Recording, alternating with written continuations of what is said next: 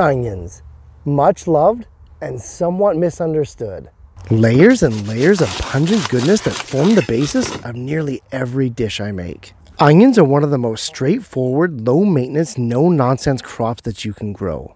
And yet, they still give some gardeners trouble when it comes to getting reliable bulbs. That is, until today. Let's look at the entire process of growing the best onions possible, guaranteeing you that beautiful onion bounty.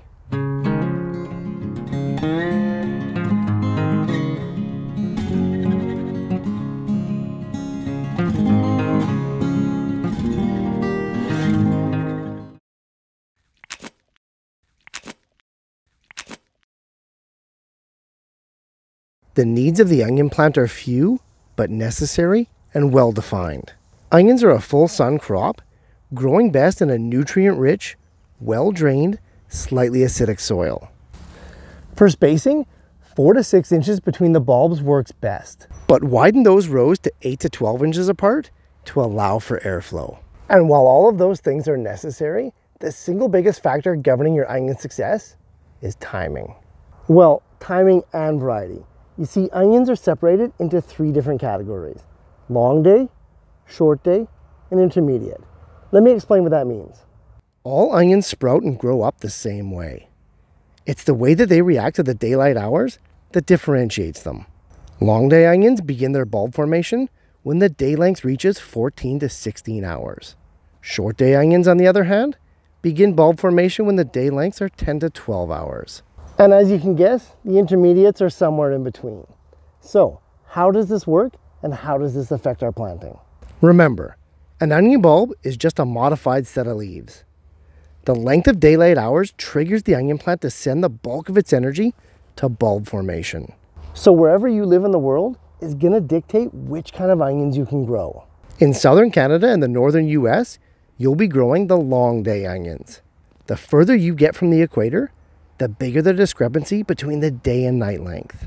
The longest day where I live is on the summer solstice, the first day of summer, and it's over 16 hours long. Therefore, I'm always going to be growing the long day varieties. Further south, say lower than 32 degrees of latitude, you'll be growing the short day onions. And then, as you creep between the 2 imaginary lines of north-south, that's where the intermediate varieties come into play. Okay, hopefully that makes sense to you. And if you're ever in doubt, simply look up online the varieties that grow best in your area. There's gonna be a bunch to choose from, trust me.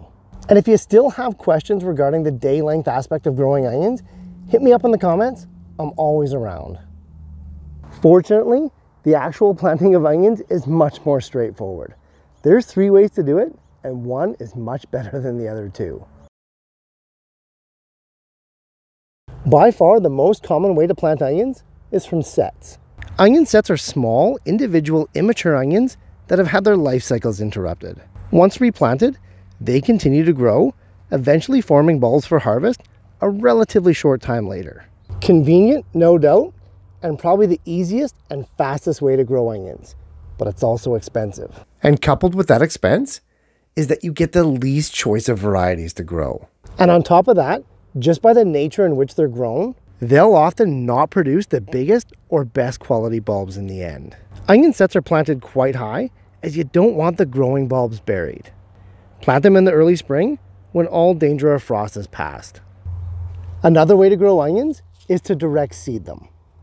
Onion seeds sprout fast, but you still want to get them in the ground as soon as your last spring frost is done. You want them to already be at a decent size when the long days of summer hit to trigger that bulb formation. Plant the seeds ½ an inch deep in rows 12 to 18 inches apart. Space the seeds about 1 inch apart at planting, thinning to 4 to 6 inches apart a couple weeks after sprouting. Keep moist, but not overwatered, and hope for a good summer as you're in it for the long haul whenever you're direct seeding. The third way, and how I like to grow my onions, is to start the seeds early indoors, and then transfer them as well-started plants outdoors in the early spring. You get the best of both worlds. Infinite choice of varieties, inexpensive, and a massive head start, ensuring success. I start my onion seeds early indoors, usually in February, about 8 to 10 weeks before that last spring frost date. And it's really easy because you don't need to space them or give them much care. Plant them like you normally would, 1/2 inch deep, in some quality potting mix. Optimal germination temperature is between 68 and 78 degrees Fahrenheit. And at that range, they'll sprout in about a week. Keep the light levels intense, but short. No more than 8 hours a day.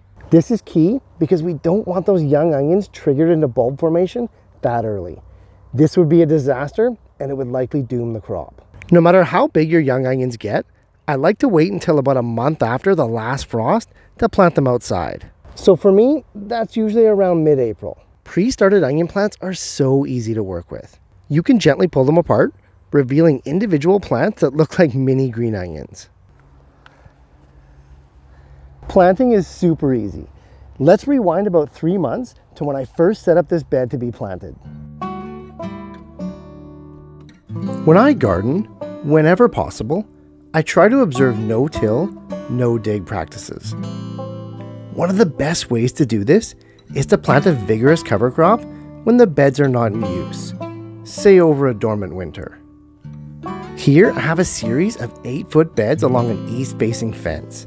I planted them with fall rye over 7 months ago, last October. To plant my onions, or really any crop, I simply just need to cut the grass right down before its seeding stage. With the fall rye all cut back, I do one more optional step, and that's to lay down a barrier of recycled craft paper.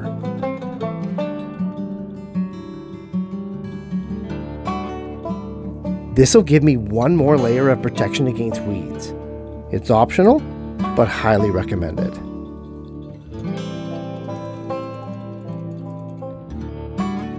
Ugh, because it's literally always windy when I do this, I have to wet down the paper to hold it in place.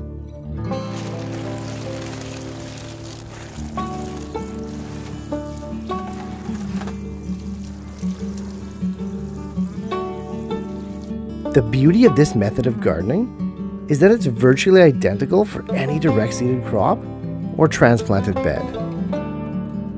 With the paper firmly in place, I apply a skim coat of organic potting mix at the exact depth that I want to plant my onions.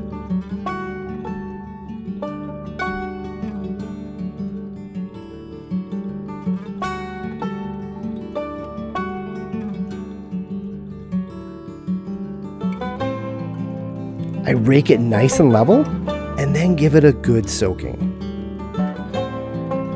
Planting the onion starts now will be a piece of cake.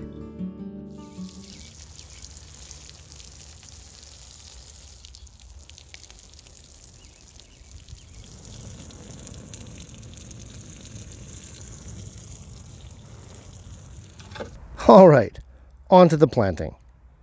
Your baby onions are quite easy to plant up. Simply make a hole or depression in your bed or container and place the onion plant at a depth of where the roots end and the bulb begins. Fill back in and you're done.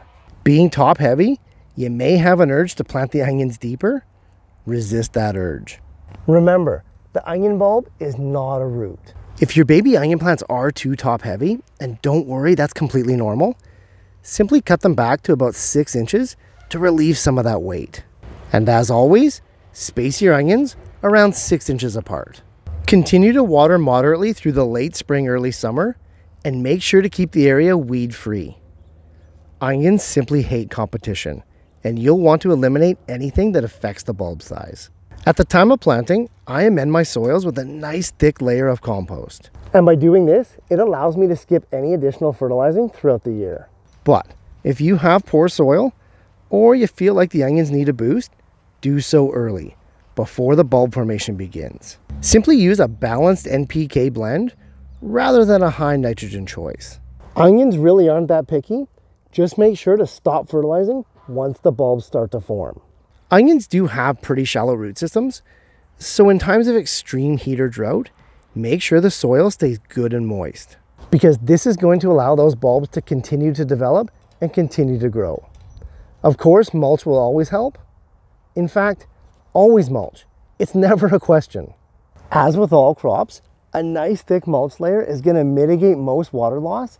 It's going to keep that top layer of soil nice and cool, and it's going to get rid of most of your weeds. All plants benefit from a mulch, and onions are no different. Onions are great because they can be harvested at any time.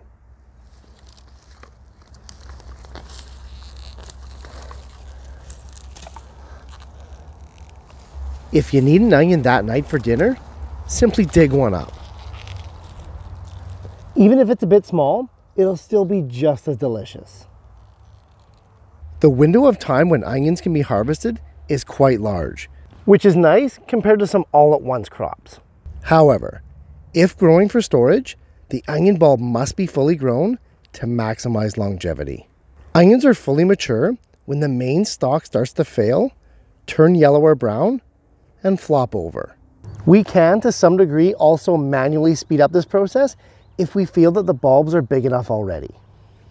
We do this by simply bending the tops over 90 degrees about 48 to 72 hours before we intend to harvest. After harvest, much like garlic, the onions need to be fully dried and fully cured for maximum longevity. Many growers will simply leave them in place on top of the soil to dry out in the sun for a few days. I prefer to collect them all and place them in a shed or garage for about 1 to 2 weeks. As they cure, the roots dry and shrivel up and the tops wither away and seal off the onion top. This is when you know the onions are ready for long-term storage, and you can place them in a cool, dark, dry location for up to 5 months. Onions have a fascinating growth strategy that injects a bit of mystery into how you actually get proper bulbs. That is, until you've done it successfully and you know the steps to get there. Once you get that first onion crop under your belt, it'll be smooth sailing, and these guys will become part of your annual haul.